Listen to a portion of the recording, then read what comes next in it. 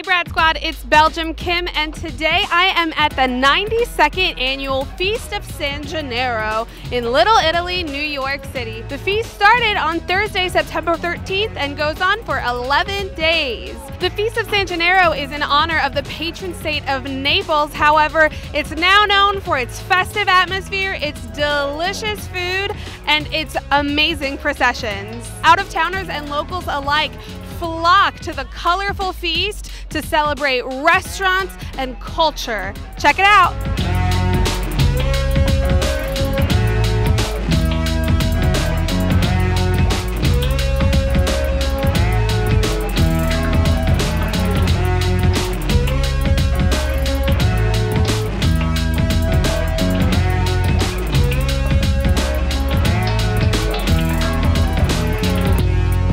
Hey Brad Squad, I'm here with Bob. Bob, you are on the committee of the Feast of San Gennaro? Yes, I am. Been on for about 15 years. We meet regularly, plan the events, and then at the end of the feast, whatever monies we have left after expenses is distributed to charity.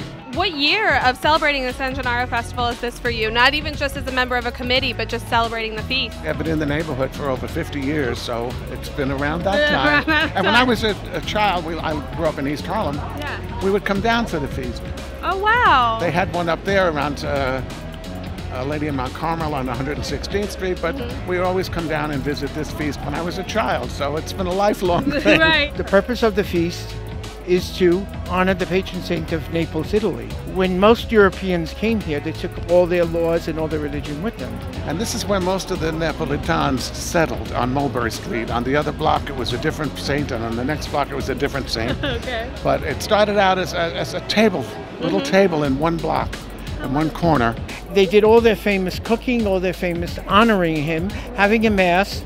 And again, it started back in the 1920s. And it grew every year and every year. This is our 92nd year of having this feast here. Brad Squad, we are here with Danny on the corners. Danny, you are the king of Zeppolis around here, is that right? That's absolutely right. I've been on this block all my life. I actually grew up on the next block. Oh, wow. And I've been doing the feast right here in this location since I was a little kid. This is originally a family spot that I took over. My great-grandmother used to have like all the candy from Italy, which we actually still have right over there.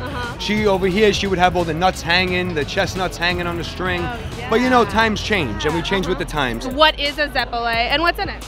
It's basically, we just refer to it as an Italian donut. It's basically a wet pizza dough, okay? Flour, water, yeast, your basic things. And like I said, one special ingredient, my two hands right here. This is love right here. That's love. This is a labor of love. This is no joke. Right. If you gave me a whole list of the ingredients. That's not gonna happen, I'm sorry. That's not. Do you guys also have a brick and mortar, or is it just once a year at the feast special? Only here at the Feast of San Gennaro. That's all I do. That's it. Wow. What do you do the rest of the year? I work for the post office. Please don't hold that against me. I won't. Everyone has to come down right here to the corner of Mulberry and Grand. Danny on the corner. What is still the #1 seller? Is it still the Zeppole? Zeppolis, yes. I gotta be honest, Danny. I've never had one of your Zeppoles. You're gonna have it right now. Yeah, let's get one for me. Oh, just that's fun. How's that? We are here with Joe, the owner of La Bella Ferrara Bakery. Joe, what year is this for you celebrating the San Gennaro Festival? Well, I've been here more than 45 years, so I've seen a lot of those feasts. Part of the culture of Little Italy and New York, in fact. And how did you come about owning this bakery? After school, I used to work in a bakery in Brooklyn. One of the owners was my friend, opened up this, came into this bakery, and then I followed him. And after a couple of years, I became a partner.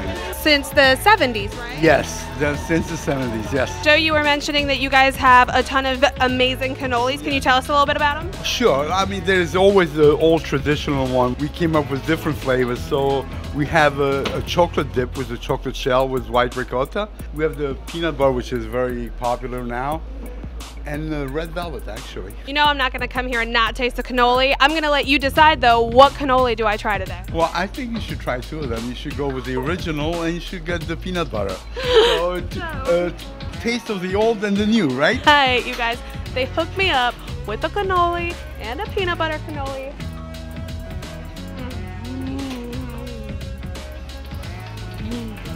right, y'all, this is the peanut butter one. I'm really excited about that. Oh my God. Oh yeah. Len, we are here in front of Johnny Fasulo's famous Italian sausage. Who is Johnny Fasulo if you're Glenn? Johnny Fasulo is my grandfather. He's a legend. He's a legend down here. You ask anybody where they're going to get their sausage, and first name that pops into mind is we got to go to Fasulo's, Johnny Fasulo's. We actually have been in this location for 75 years. Woo-hoo. On the corner of Grand and Mulberry. Wow. And how did that start 75 years ago? Well, he started when his family migrated here from Sicily. They were able to come to the feast, and the rest is history. We've been here, like I said, for the 75 years. Do you still live in the neighborhood? No, we moved out of the neighborhood about 10 years ago. Okay. But, you know, we come back here all the time. We've met many people over the years that come back to see us, you know, year after year. It's great. So are you guys a brick and mortar store as well? No, we're not. We just do, we do some festivals all over the summer, and this is our best festival, you know, from a standpoint of seeing all old friends and acquaintances. What do you do the rest of the year? We have, we're in the catering business. So we're busy all year round. So we can have Johnny Fasulo's famous Italian sausage if we get it catered all year round. Absolutely. Amazing. Like I said, it's all homemade. Yeah. And it's, you know, it's made with love. Like spicy, we have nice hot sausage. Okay. Which has a little spice. I can do a little kick. I can handle a little kick. Okay. We put on fresh made peppers and onions. Okay. If you like hot peppers. It's so juicy. It's got a little bit of kick.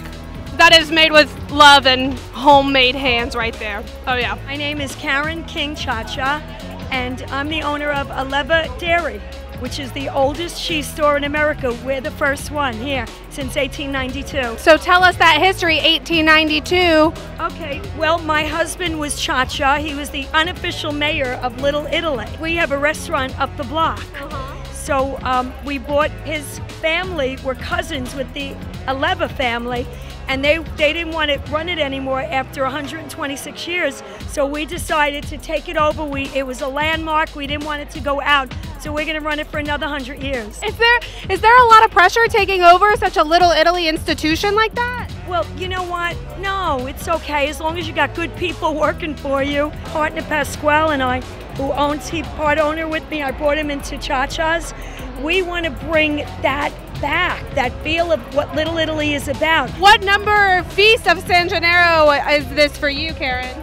This for me is 23 years. Right. And my husband always stressed that about keeping it Little Italy like what it is. Yeah. And when he left, you know, it's still here, but I'm trying to take over that. Ferrara's across the street, the famous pastry.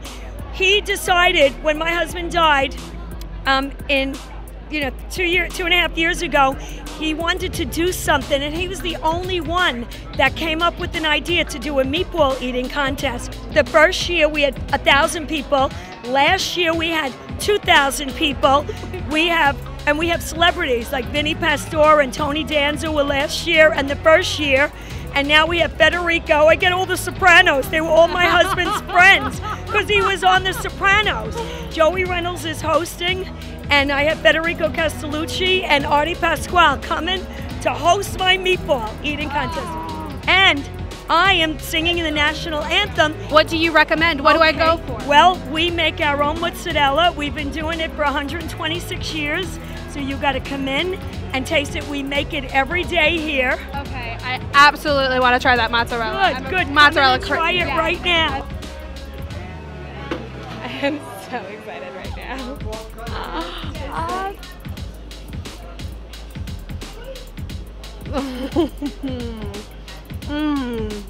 It's so creamy. Oh my God. Brad Squad, it was a delicious day at the San Gennaro Festival. Needless to say, I am stuffed, I need a nap, I am hot, and it was an amazing day at the San Gennaro Festival. Until next time, Brad Squad.